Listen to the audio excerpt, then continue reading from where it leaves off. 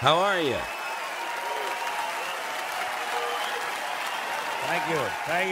Thank you. After the death of some person, even many years after, you'll often hear someone refer to the deceased by saying, "I get the feeling he's up there now, smiling down on us, and I think he's pleased." First of all, it's extremely doubtful that there's any up there to smile down from. It's poetic, and I guess it's comforting, but it probably doesn't exist. Besides, if a person did somehow survive death in a non-physical form, he would be far too busy with other things to be smiling down on people.